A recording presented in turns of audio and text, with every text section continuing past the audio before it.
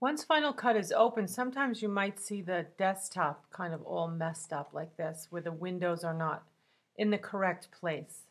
The best thing to do to get back to the default window is simply go to Window, Arrange, and Standard, and that will fill your screen with Final Cut and make it a lot easier for you to work. I'm just going to delete this bin folder, and I'm going to re-import my pictures. Once you go through the setup, which is in the previous video, what we need to do is import all of those files that we've collected. And I like to do import folder, but I'm going to show you how to import the files today. I'm going to go to my directory where my little house is located, and I'm going to go down to a folder called Color. And here it is. Now, because I've done import files, I can just grab all of these together by holding the Shift key and click the word Choose, which is down at the bottom right. Once I click all those pictures, each of those images, if I double click them up here in the bin, will be in my bin. That does not mean that they're in my project yet or in my movie. It simply means that these are the pictures that I'm going to use for my project. In order to get the pictures into the project, we need to drag them from the bin up here down to the timeline. But at this time, before you go any further, you will be, if you don't do this now, you will be prompted to save your project. So I'm going to go ahead and save my project as. I'm going to go into my Scratch Disk folder. I'm going to go into the Art Video 2, and I'm going to save this project as Color. So this is the bin, this is the folder that you've set up before on your Scratch Disk that will house or hold all of the information that you need for the file, for the project.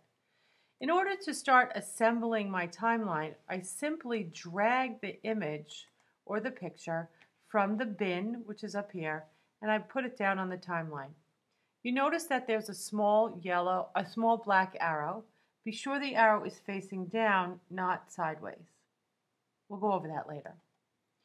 So here, if I hit the play button over here, this is the picture that's in my project, and the picture is just sitting there because I haven't done anything to it.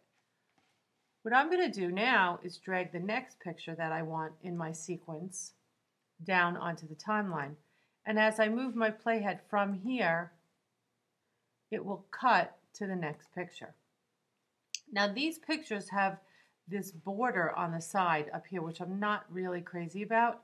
So what I like to do is sort of make that a little bit bigger and just fit the picture inside the window. And I think that's a little bit more professional. And I'll do that with the first picture also. You simply click on the picture, drag the handles, and make it a little bit bigger. Just be careful that you don't crop out anything that's important at this point. We can change the view over here of this window. I can make it big where it fits into the window so I can see. And now if I hit play, this is what essentially my movie will look like. It'll just simply cut to the next picture. If I want to enlarge things and make things a little bit bigger or smaller, I need to see this sort of gray area so that I'll be able to make my picture smaller if I choose to, or larger. Now the other day we talked about having two pictures play at the same time. And to do that, we simply drag the picture up and place it on top of the other picture. Obviously, I can't see both pictures, so if I double-click this picture in the timeline, it will select it. I can make it smaller and move it over, and now I have sort of a PIP look, which is not really what I'm going for. I'll double-click the second picture, and I'll make that a bit smaller too, so that both of the pictures will now be playing at the same time. Line those up. I can also go back to Fit to Window, and I can use this transparency to sort of change the size of the pictures. And there I have, if I go to the beginning, I have nothing on the screen, and then both the pictures pop up at the same time. If I wanted one picture to pop up before the other, I still double click this and I simply drag the beginning part so that it makes the picture a bit smaller. And now my movie will begin with this picture playing, and then in a couple of seconds the second picture will pop up, and then they will both go off the screen at the same time. Before we do anything else, what I'd like to talk about is transitions, and many of you are familiar with, I'm going to make this one a little shorter. I don't like how long they stay on the screen. Many of you will be familiar with transitions from PowerPoint. So if I go up here in the corner, you'll see an Effects tab, and then you'll see a folder called Video Transitions, and that's up here in the corner. If I pop that triangle open, I'll see that I have all of these different folders. And right here I have a folder called Dissolve. And for this I'm going to use an additive dissolve or cross dissolve. As I move my playhead back and forth, I notice that it sort of snaps to the middle part, and you can turn that on and off by simply clicking the letter N.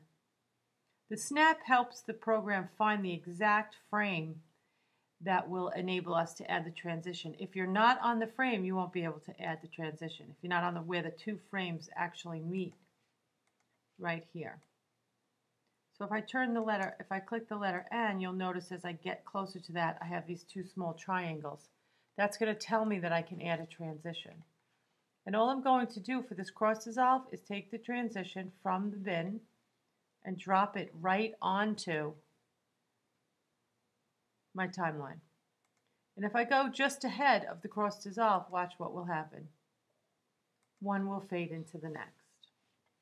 You can change the duration of the cross dissolve using the selection tool by simply dragging that out again. And in order to see this effect, what I'm going to do is make these full screen again, because I think you'll be able to see it a little bit better.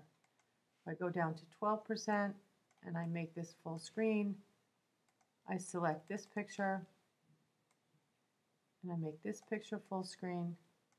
And right here, as I play again, you'll see one cross dissolving into the next. And I think that's beautiful. To get back to the view where I can see all my images, you simply hit Shift-Z, or you can just simply zoom back out. So here's our first picture. It plays on the screen. We do a cross dissolve, and then we have a beautiful transition into the second one. I'm going to delete the cross dissolve and show you a 3D simulation, which is called Cube Spin. I do the same thing. I drop it right in the middle. I can make it last. I'm going to make it a little slower. The longer it's on the timeline, the slower it will be. So here is Cube Spin. It's kind of cool. Anyway, you can just simply delete and try all of these other images. So what you'll do today is to put your pictures on the timeline and add the dissolves or the transitions. And then tomorrow we'll make some titles and add some music.